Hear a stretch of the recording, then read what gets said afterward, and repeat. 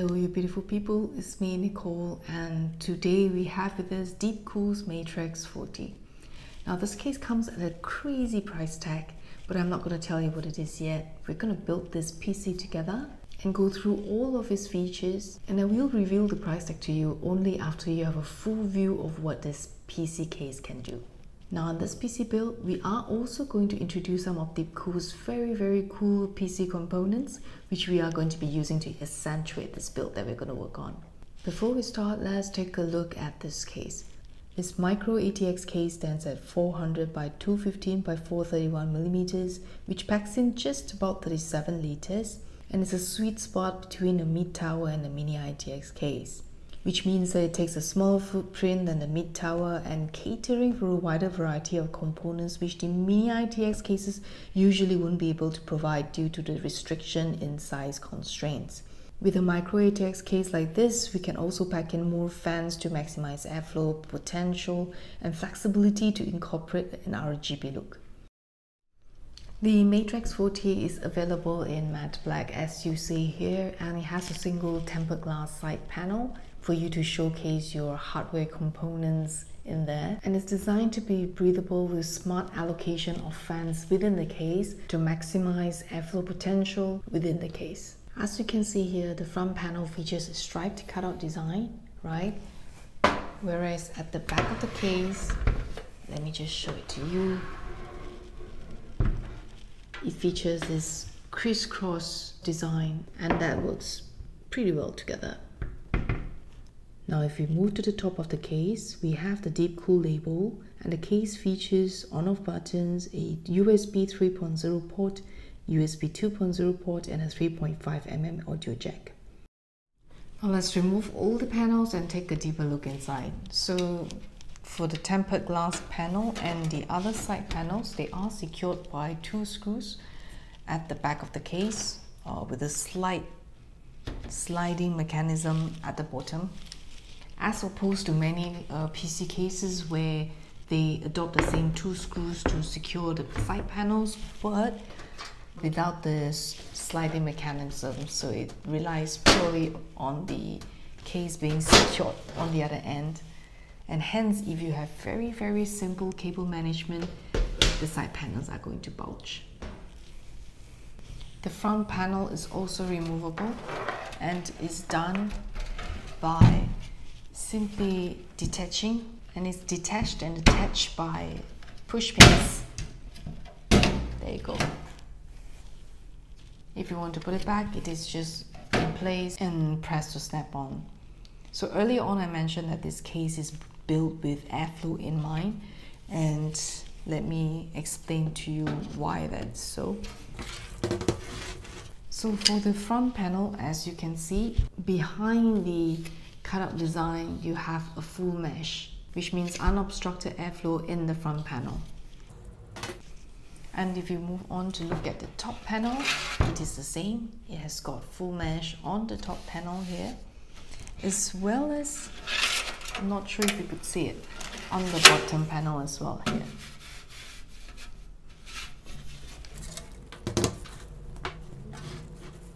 So the mesh panels are attached magnetically, right, for the top panel, whilst on the front panel the mesh are not removable. They are on the panel itself.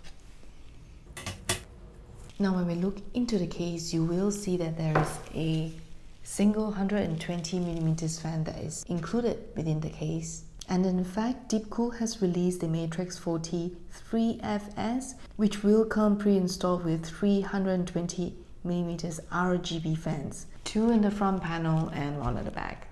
Well, what we have today is the base model, and we will have the flexibility to accentuate our style. So here we go, let's build this PC now and discuss compatibility as we go along. So let's start off with motherboard. So this case supports both mini ITX as well as micro-ATX motherboards. So here we are using the Gigabyte B550i Aorus Pro, and we already have the CPU installed, and here we're using AMD's Ryzen 5 3600, and as well as the RAM cards are already in there as well. And for RAM cards, we're using Corsair's Vengeance LPX 32 GB. So let's get this into the case. So within the case itself, there are indications of where you will mount your mini ATX motherboard or micro ATX motherboards.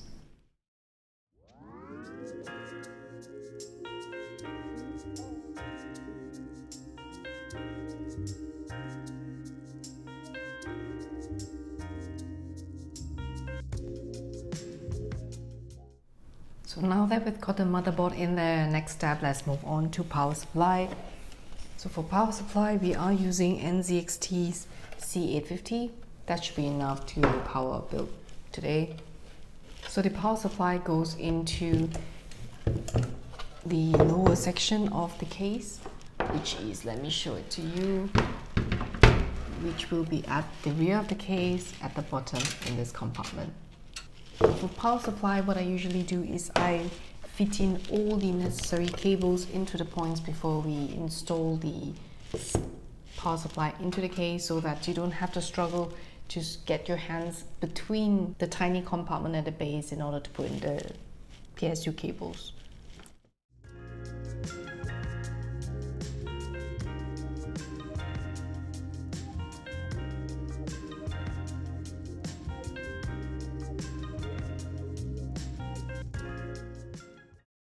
So this case is only compatible with ATX power supply. If you've got SFX power supply, unless it comes with a convertible to ATX bracket, otherwise there are generally more options for ATX power supplies, and they are definitely priced more attractively. So now that we've got the power supply in, next step we're going to install the graphics card. So this case supports up to 4 slots graphics card with a maximum length of 320mm, and here we are using the Galax Geforce RTX 3070 Serious Gamer. You can see that's a really beautiful graphics card, and so here we go.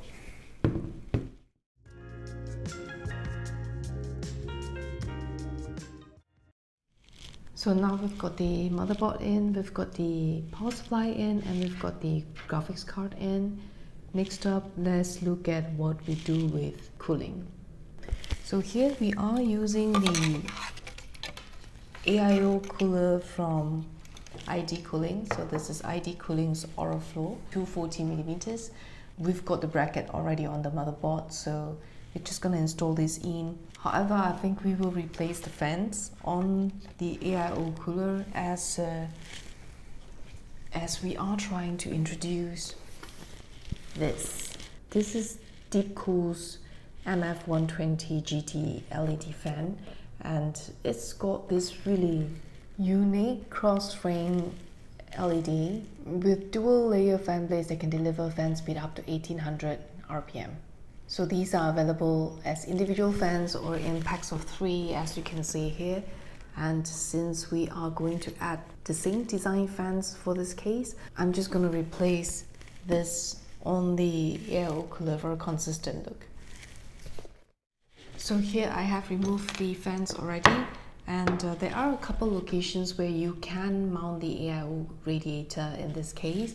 So of course we have the upper panel on the top, which can support 240mm, or alternatively you can do it in the front panel, which can allow you to have a radiator up to 280mm. These are the same areas that you can use for case fans, and if you are using case fans with a CPU air cooler, then you can have 220mm fans or above and 320mm fans in the front panel. So what we're going to do in this build is to have the full 320mm fans in the front to maximize the RGB look, and we're going to have the AIO Radiator on the top panel. So before you install the fans, because the fans naturally comes with all this little wiring, right? You want to make sure that the wiring goes out of your way after you've installed the AIO Cooler, such that it helps make cable management easier. So for this build, we are going to be mounting the AIO Cooler on the top.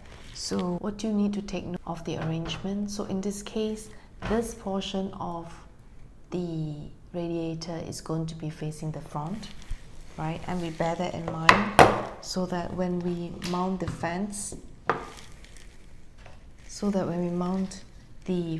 on the radiator, you could orientate your fan such that the cables on the fan faces the back of the case, so that you will have an easier cable management thereafter. So let's just quickly install the two fans that we have here.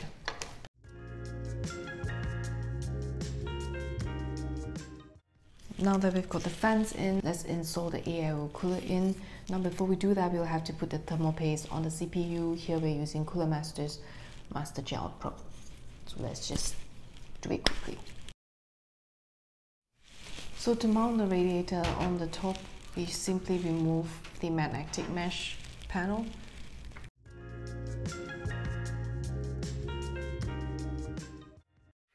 So now we're done with the AIO Cooler, we can put the magnetic mesh panel back, right? We position the radiator fan such that the fans will be exhausting air through the top of the case, and the intent is to have the three fans in the front panel of the case to be pulling air in, to be exhausted from the top panel as well as the rear.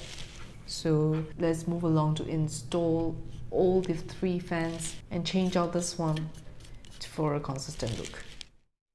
So here we've finally gotten all four of the MF120 GT fans in the case.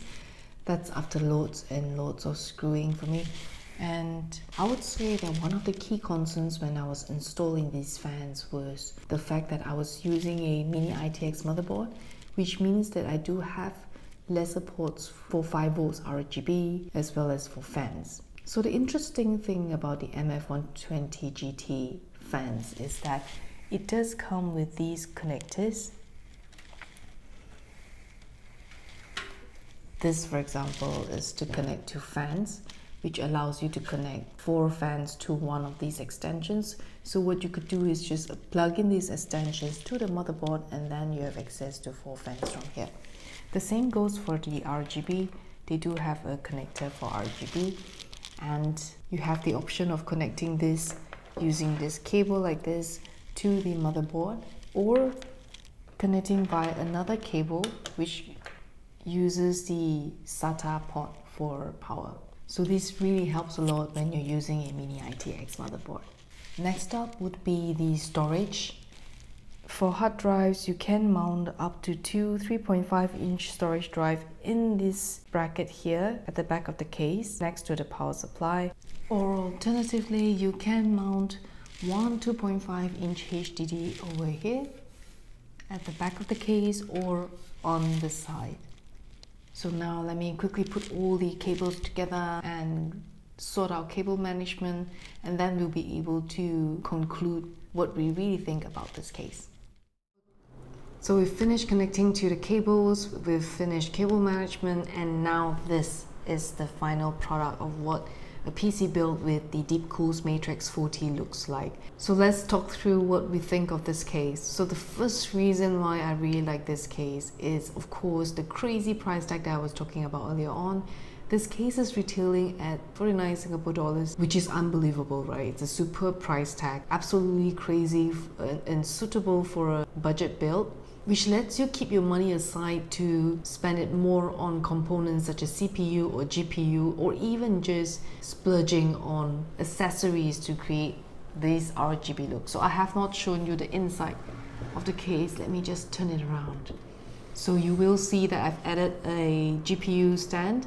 This is from DeepCool as well, and it's got RGB lights in it. The RTX 3000 series GPUs tend to sag because it's relatively heavy, so this stand makes a perfect companion in this case. So if you look at the rear fan, we continue to see the X frame. So there's the mesh front panel, because the mesh is just so fine. We do continue to see the RGB lights and the cross frame from the DeepCool fans as well. Now if we turn to the reverse, the MF120 GT has RGB lights on both sides of the fans. So this is really pretty, and importantly, nothing of this build feels cheap or looks cheap. On top of that, at this price point, it's not as if this build is designed with limitations to accommodate only a simple build. In fact, you continue to have the flexibility in choice of motherboards between mini ATX and micro ATX motherboards. You have the choice to accommodate large GPUs because of the space in this micro ATX case, as well as could leverage your ATX power supply, which is a lot cheaper and more options out there for you to choose from. Additionally, there are tons of options for storage drives, especially for 3.5 storage drive, which are still commonly found in PC builds these days. Now, the second reason why I like this case is the airflow.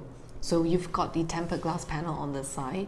However, we've got the front panel fans pulling air in to be exhausted by the top panel and the rear fan. And the top panel is just a matter of science, right? Hot air rises, and therefore it's suitable to have hot air being exhausted from the top as well as the rear, which allows for a smooth airflow, a slightly positive airflow, I'd say, for this case.